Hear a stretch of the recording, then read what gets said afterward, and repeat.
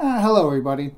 In this video, I'm going to be taking you, using my drone, Phantom 4 Pro, to three of the desert arrows that were featured in one of the, I don't know, what Discovery Channel programs about strange things found by satellite images. Anyway, these desert arrows are still in existence. Many of them are approaching 100 years old now, and they were created for the Postal Service, the AirMail, at a time when we didn't have electronic navigation aids.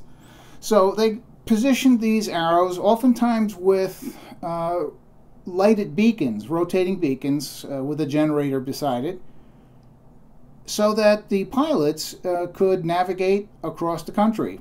They were typically spaced about 10 miles apart, but I think it varied somewhat depending on the terrain.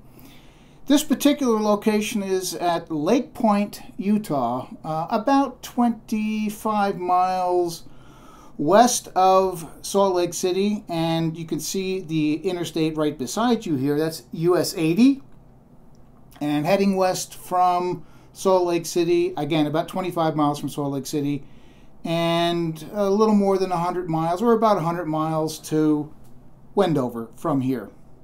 So this is the first arrow that I've got, and it's in not bad shape. There's some cracks here and there.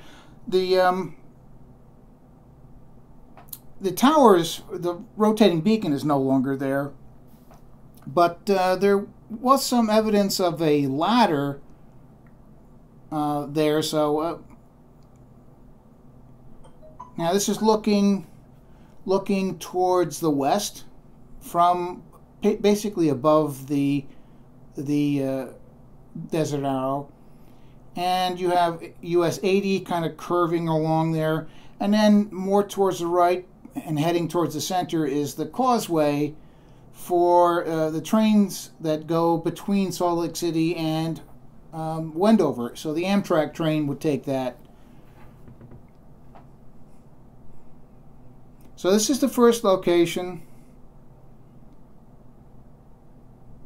at Lake Point, Utah, and this is the second location in Stockton, Utah, about not quite 18 miles away from the first location we were at. So this arrow is in considerably worse condition.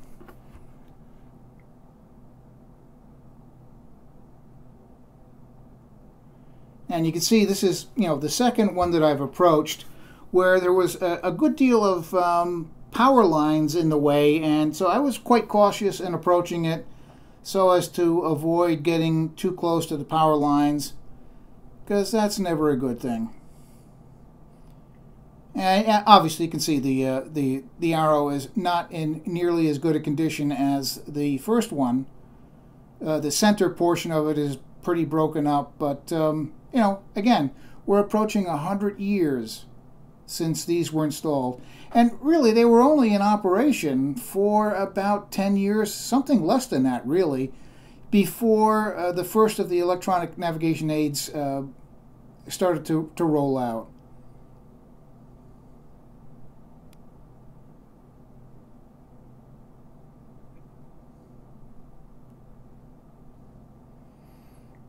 I'm not sure what that symbol on the arrow itself is. Almost looks like a flaming beer or something. But as you can imagine, people have come up and adorned them with one thing or another as they're discovered.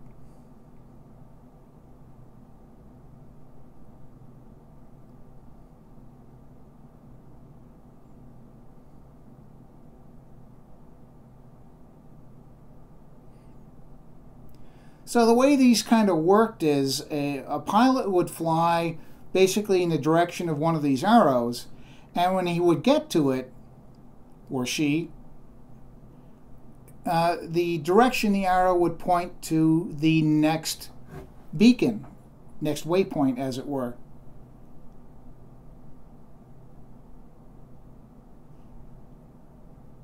And that's looking towards the Tooele military base.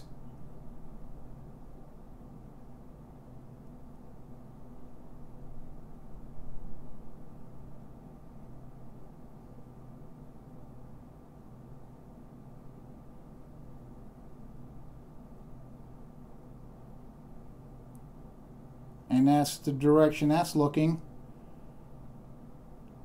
Pretty much in the direction of the first arrow that we were at. So now this is the third arrow at a location almost midway between Salt Lake City and Wendover. A location at exit 62 that's called Lakeside. So I kind of reconnoitered these locations first using Google Earth, so I didn't have to stumble around a long time trying to find them. And as it turns out, I mean, I was within, 30, 40 feet just with my first guesstimation of the aim for it. So, and there's the final arrow. And you can see this arrow is in considerably better shape than the other two. And by my observation, somebody has come along and repainted that. And probably quite recently, probably within the last year or two. So you can see a couple of vehicles moving along that road. That's looking kind of north.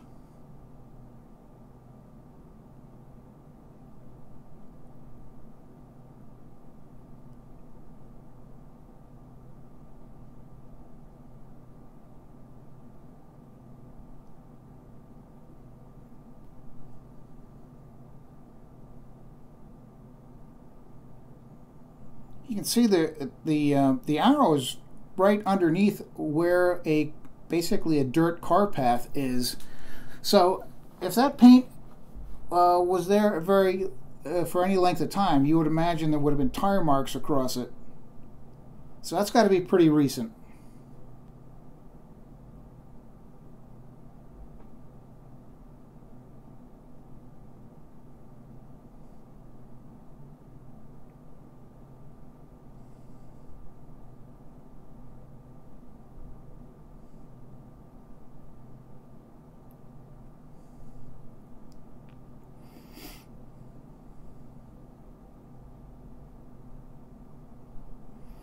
Alright, so the direction that this arrow is pointing, this from the center to the arrow tip, that's pretty near, not exact, but pretty near the direction of the very first desert arrow that we stopped at.